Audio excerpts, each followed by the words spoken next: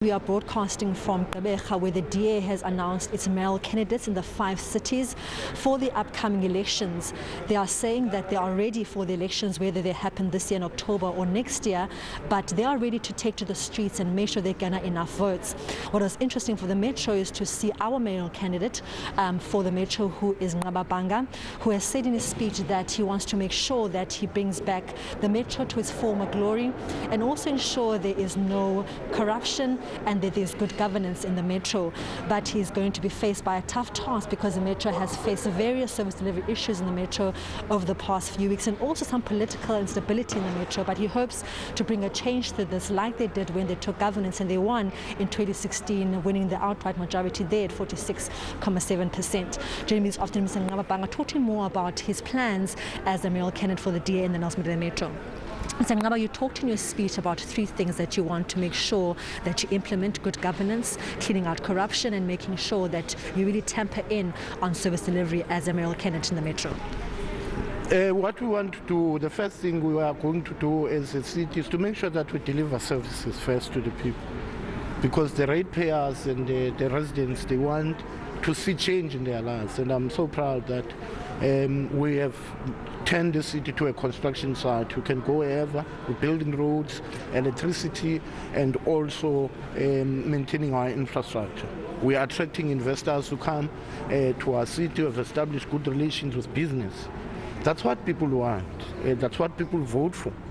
And 2, we have to make sure that we bring back good governance. We must not eradicate corruption, we must stop corruption.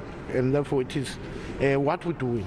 That's why the number of investigations that have taken place and the SIU and the Hawks are acting on these things. Because this is public money, this is public purse, and people should start to understand that this is the government of the people.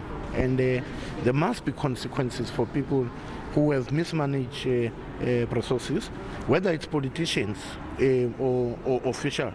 That's why in November there was a decision to take money from the councillors who voted for wrong decisions. Therefore, there is consequence management, and that will happen. Because we need to build a South Africa that is accountable and respect the citizens. Nqaba Bhanga, some of the challenges, or the primarily challenge of the Nelson Mandela Metro, has there been the issue of political instability. In the past 4 years, we've had 4 mayors, and that has obviously affected service delivery. Going forward now, Mr. Steenhuisen said that he is willing to come into partnership with any other party that has similar values to you. Do you see yourself going into a coalition with this government, or are you obviously hoping for an outright majority? We want to win this government by a majority. That's why we are going to go to each and every voter to come out in numbers and vote for what is good. People must start to choose government that works for them.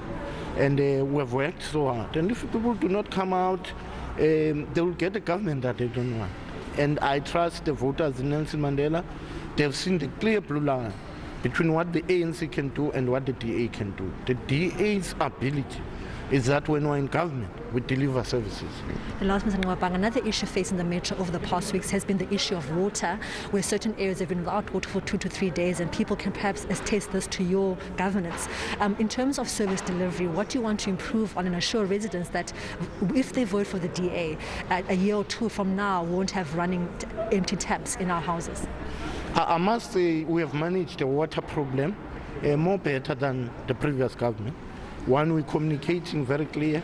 We've put up a water augmentation program to make sure that we connect areas such as KwaNobuhle and the areas in the western areas.